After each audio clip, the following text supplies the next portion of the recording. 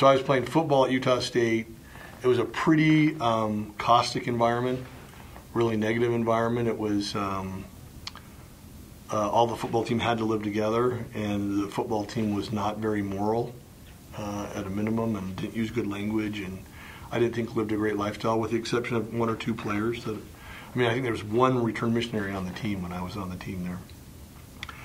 So I was coming from that environment, and when I put my mission papers in, I was partly escaping the environment that I was in. So I could have gone anywhere and I would have been happy.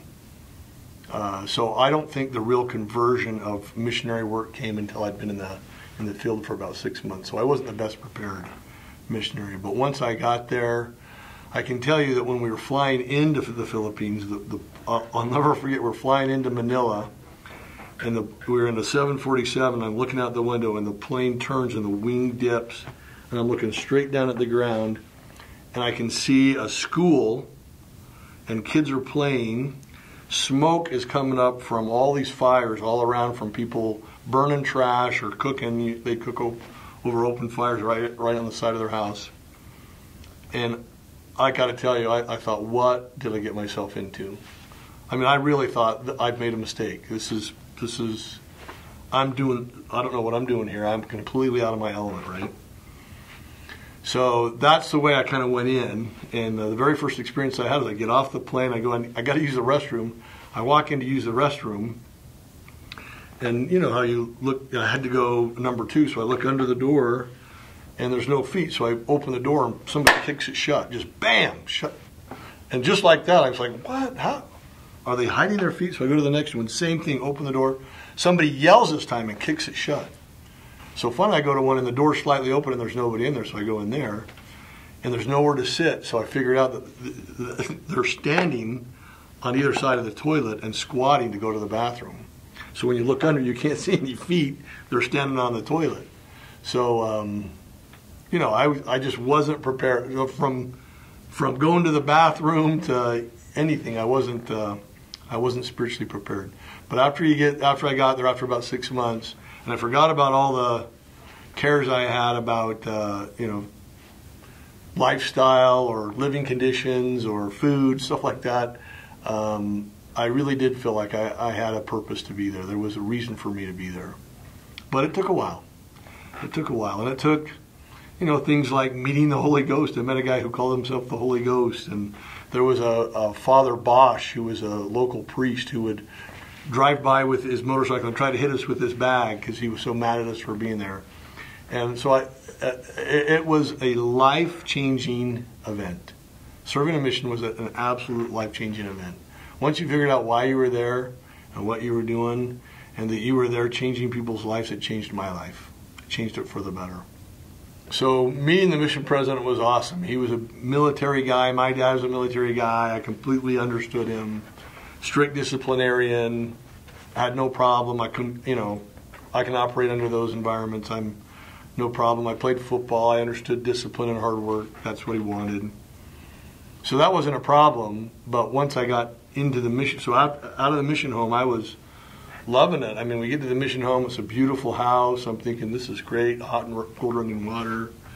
I had no idea that when I went to Ormoc Cliti, which is on Leyte, and to get there, we had to take a bus to a boat to another bus down to the place. So I mean, you know, transfers. It took a day to get there, or a day and a night to get there.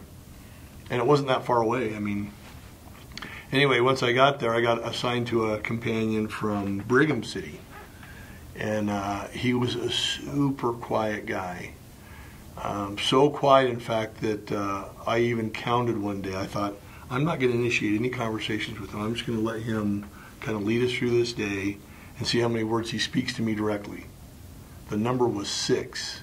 6 words he spoke to me directly, other than greeting people and teaching lessons and on. But when actually speaking to me, it was 6 words for the day. And that, to me, that was just crushing. I mean, here I am. I can't understand a word people are saying. They're speaking English, keep in mind. And I can't understand a word they're saying. And I'm walking around. It's hot. It's humid. I'm sweating like a beast. I go to bed the first night. I get completely attacked by mosquitoes. I woke up and the whole bed was red from where the mosquito would bite me. And in my sleep, I'd roll over and just squish the mosquito on my sheet. So that's the ones I squished. I don't know how many got away with my blood. I probably lost a pound that night.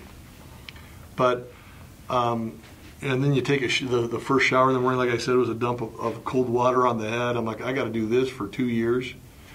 And so I can tell you the first week was pure tears. I mean, I cried every night thinking, what in the world did I get myself into? And again, nobody knew who I was. My reputation did not precede me.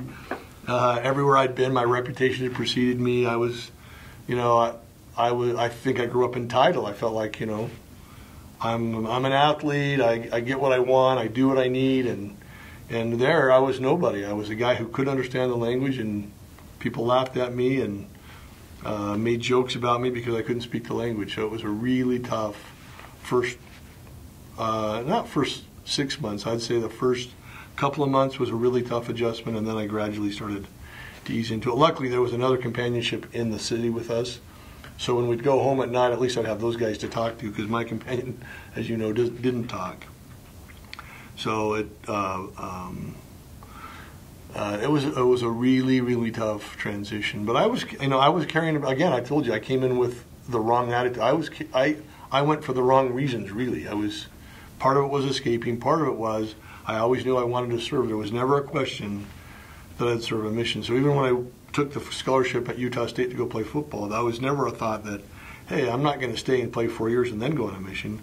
I'm going to play for a year, and then I'm going to go, and then I'm going to come back. So I just kind of stuck to that. I had a testimony. It was a fairly strong testimony, but I wasn't sort of in the right mind frame. I remember driving to the MTC, the day that we were driving to the MTC. I had a really good friend named Todd Cooley who died, and his brother Eric Cooley kind of became one of my mentors. He was we skied together. We ski raced at Snowbird, and he was an older guy and a really hard worker, and I just admired him.